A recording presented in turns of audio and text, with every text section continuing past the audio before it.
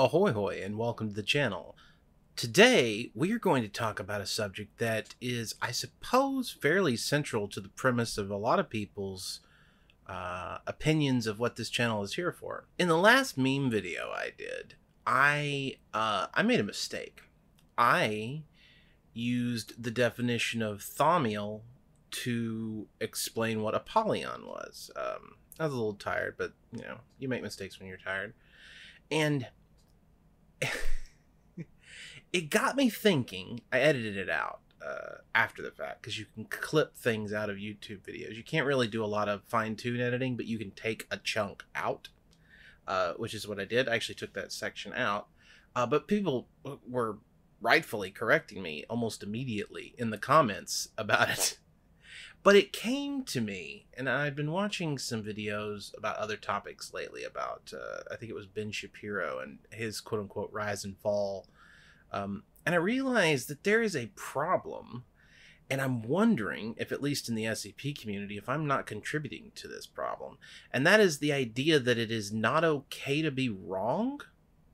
That somehow being wrong is always the worst thing that can happen to you, and that you must be right at all times.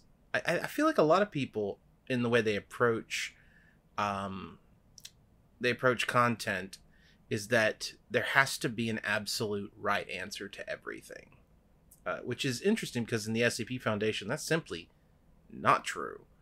Period.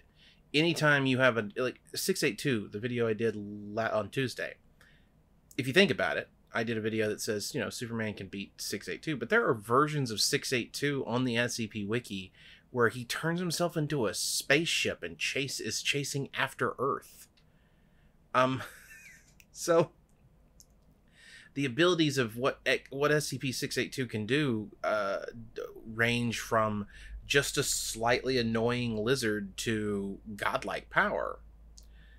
And if you talk about SCP-682 in any kind of definitive form, people will come up and be like, well, he's one of the most powerful things in the universe. He's one of the Scarlet King's children. Like, okay, there's a story where that's true, but it's not a story that I hold to be true in my interpretation of the character.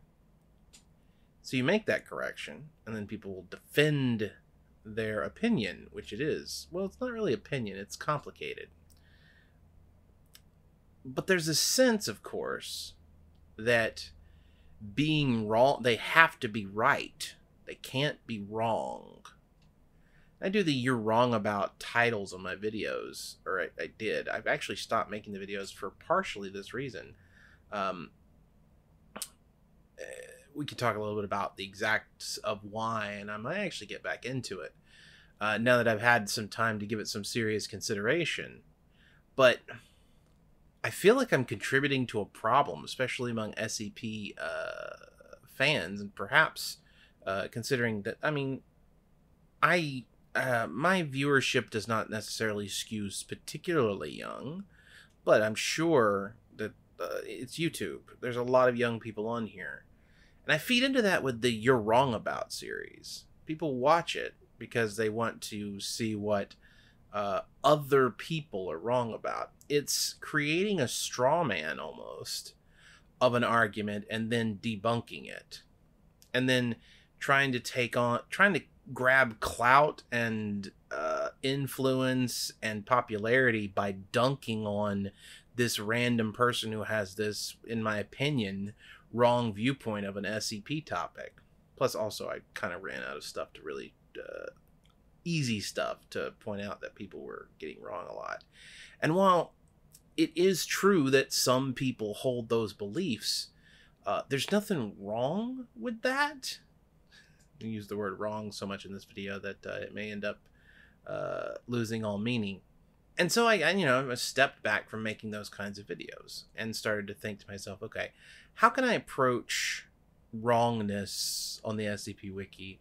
Because, I mean, my whole point is I'm an author on the Wiki. I've written somewhere between 110 and 120 articles. The exact number escapes me. But when I say articles, I'm including tales as well as a few GOI documents and other stuff like that. A lot of people, when they say articles, mean just SCP articles, specifically numbered articles. But yeah, so I've written a lot for the SCP Wiki. Last I'd looked, maybe it's not true anymore, but last I'd looked, I'm one of the top 10 authors on the SCP Wiki. I have a lot of knowledge about the SCP Wiki, and some of it is because I've posted a lot of what is on the SCP Wiki to the SCP Wiki. It's not I don't even think it's above 1%. It's more like 0.3%, but that's still a lot considering the sheer volume of stuff that there is. It might actually be lower now. The SCP Wiki is expanding quite quickly. I love those asides. You know, they're great. I'm on a path and then I get off the path. My thing is that despite all of that, and despite my own viewpoints of particularly popular SCPs, especially Series 1 stuff, I'm not the be-all, end-all of, you know, correctness. I'm wrong sometimes, too. Sometimes it's just a mistake, and it's not like I didn't know better. I just, you know, got my brain, a couple of wires get crossed, and I say the wrong thing. Or I hear a word, and I forget that it means this thing when it's supposed to mean that thing. Those are basic mistakes. But it's okay also to have opinions that are incorrect. As long as you're willing, this is important, as long as you're willing to, like, actually internalize when someone corrects you. That's the important part. Not being right all the time. It's how you handle being corrected. And we've fed into this over and over and over again as a culture, and the SCP Foundation is one of the worst for this, where we just, you've got to be right. Anyone who's wrong is a failure of some kind, and people tie up so much of their self-worth in this. It's okay to be wrong sometimes. In fact, that's how we learn. Everything you've ever learned in your life has come from being wrong about something in the first place, or it's a little bit more complicated than that. Sometimes you learn a new thing that you didn't have any knowledge of before, but in general, you're wrong about a thing before you're right about a thing. That's just how it works. And I don't know. I think I'm going to continue to make those kinds of videos, but at the same time, I want to be a little bit more cognizant of it. Plus, I really dislike the whole.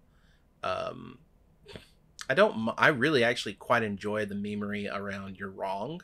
I don't enjoy the memery about and it's much less frequent, but does come up, and it annoys me a little bit. This idea that I'm always right, because I'm, first of all, not, and second of all, it's just, that's a dangerous way to look at things. You can point out other people are wrong all the time without yourself being right, and you don't deserve more clout, like, and influence just because you're able to dunk on.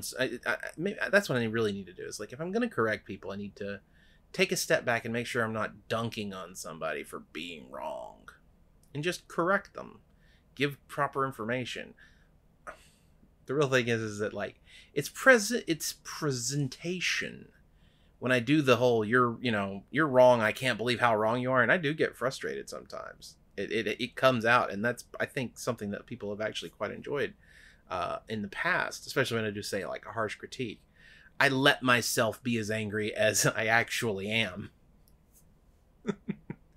But I think that beyond the presentation of it, maybe this video is itself enough, but beyond the presentation of it, I should pull back just a little bit on the whole you're wrong and you're stupid for being wrong thing. I don't know. I like to keep a balanced approach to topics on the SCP Wiki, but I am certain if you go through my videos, and there are dozens and dozens of you're wrong about videos, I'm sure if you go through all of them, you'll find at least one or two instances where I'm being unreasonably smug about being correct, and that's just not fun for anybody. Anyway, I just had this idea in my head. I made a mistake, and then I was like, I should correct that, and I did correct it. That's important too. Correct your mistakes. But it's okay to make them too. But then I was thinking about, like, how much of my popularity has come from dunking on straw man arguments and or opinions. Ugh.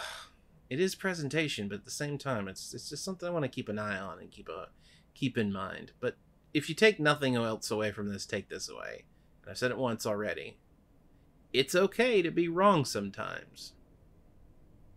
Anyway, that's it. Thank you very much for watching. Did you know, and this is interesting to me, and I'm going to say it, and people are going to be like, oh my god, I can't. This is my job. This is what I do.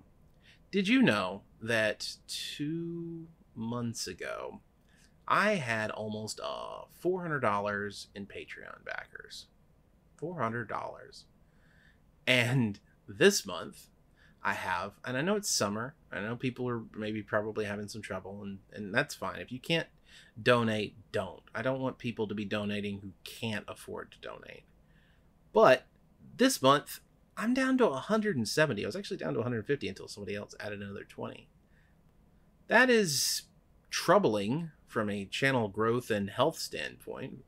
And I would very much like to see that reversed. I still have my advertising revenue, and I'm going to get by. I have some sponsorships coming up and a couple other things. I'm going to get by, but yeah, it's a problem. If the trend continues downwards, it's a serious problem, which is why I thought I'd bring it up. If you can donate to the Patreon, please do so. And hit the subscribe button, as always. Someone else left a comment on my other video. Was like, I can't believe the way you said, how dare you not be subscribed is desperate, and that's just going to make me unsubscribe. Actually, I think their exact words were, I would unsubscribe, but I'm too lazy to, which is just great. I mean, anyway, I listen to these things, and they still affect me. I don't really care, though. Like, this is the job. The job is I ask for money, like a fucking politician, and I ask people to subscribe. So please, do so. It's nice to know that I'm not alone out here. And I will see you all again on Tuesday.